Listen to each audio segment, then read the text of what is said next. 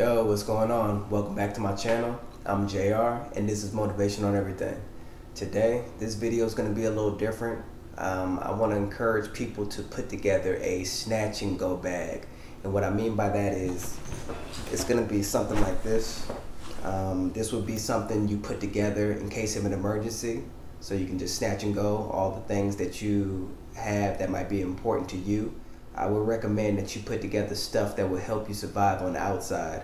This bag would also be considered a camping bag. So I'm gonna go over each item that I have and share with you guys. And whatever I don't have time for, I'm gonna move on to the next video, so stay tuned for that. So before we get started, I wanna let you know I'm giving my own personal review. I'm not being sponsored by anybody and I'm not getting paid for this. So I'm letting you know what I think of these items that I've purchased for myself, and you decide whether or not it will be a good fit for you. I will provide information on the item in the description, so check that out. If you're new to my channel, go ahead and hit that subscribe button so you can receive notifications on new videos that'll keep you motivated.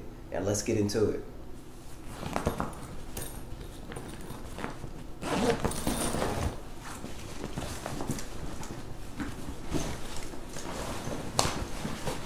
So the first item I'm going to go over with you guys is called Suprock. It's right here. So let's go ahead and open it up and see what's inside. Okay, the product that I have here and we'll give a review on is Suprock. I ordered this on Amazon. Check the link down below in the description if this is something you think you may be interested in. They also have more details on the product and a demonstration video. At the end of my review, I will give my opinion on what I like and dislike about the product. So stick around for that. Here we have is a 24-in-1 multi-function tool.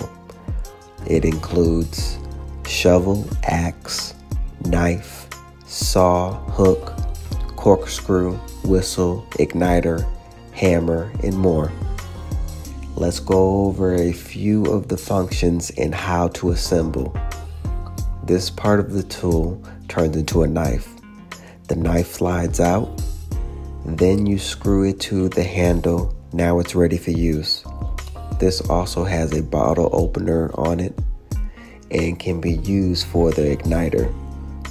This piece right here is the igniter, and when you unscrew it, it also turns into a whistle.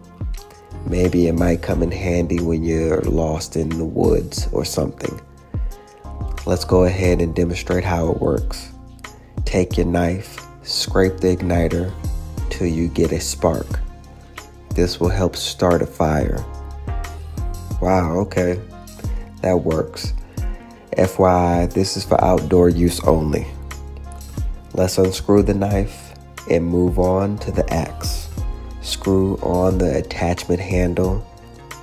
You can adjust the length of the axe. Remove the protective cover and you're ready to chop some wood. You have a hammer feature on this axe as well. Unscrew the axe, then you can replace it with the shovel. The shovel has a saw feature, so you can saw things in half. Use the hexagon wrench to unscrew things. Take out screws with this part of the shovel. This part of the shovel will allow you to chop things up. You can dig a hole or cover up a hole.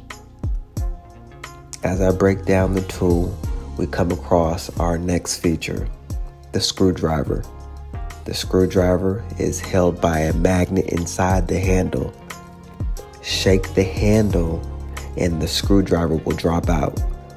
The handle has a socket to lock the screwdriver in place.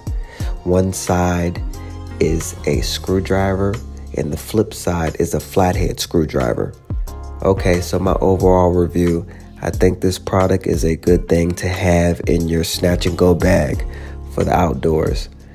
It's very useful, but my only concern is when you're using the axe and trying to chop wood, the screw on handles start to loosen up when you're chopping the wood.